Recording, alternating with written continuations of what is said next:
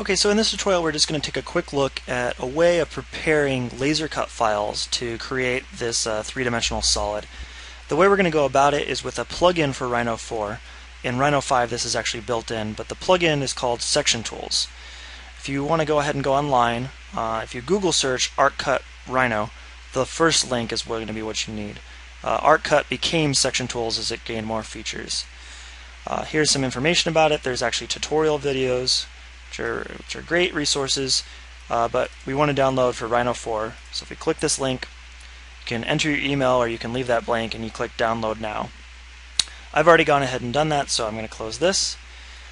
Back in Rhino, you just have to type plugin manager. Plugin manager will bring up this dialog box here, and you can click install and navigate to wherever that plugin you downloaded is. For me it was just the desktop, so I've installed it, and you'll see this new menu come up, Section Tools.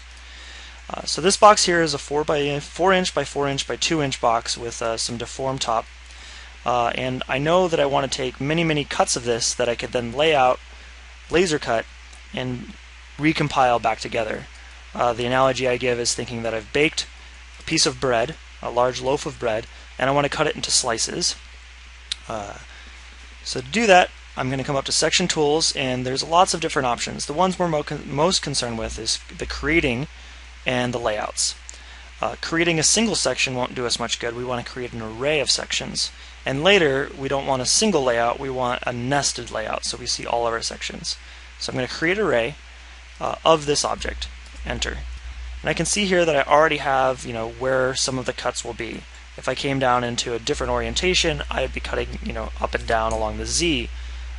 Same here. In the top, I'm right now in the Y. I can change that direction by clicking here on the direction of the object. So here's actually in the Y.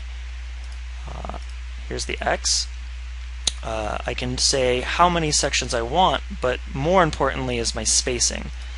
I know that I want to cut this out of 1/8 inch chipboards, so I could enter 0.125 inches. That's 1/8 of an inch. So now I have the correct depth, but I know that I need many more of them. So I can actually go overboard. I'm going to say 65 sections, and that's more than enough to cut through it.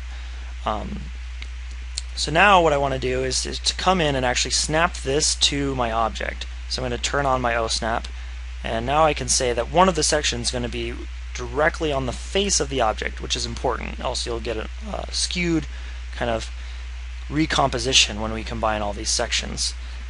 Something I might also want to do is flip the direction of the section. So I can flip, and now it's going the other way. So this way makes sense to me, and I'll click, and I'll notice it starts making tons of sections and new layers here, and in a second I'll see all those sections cut through my object.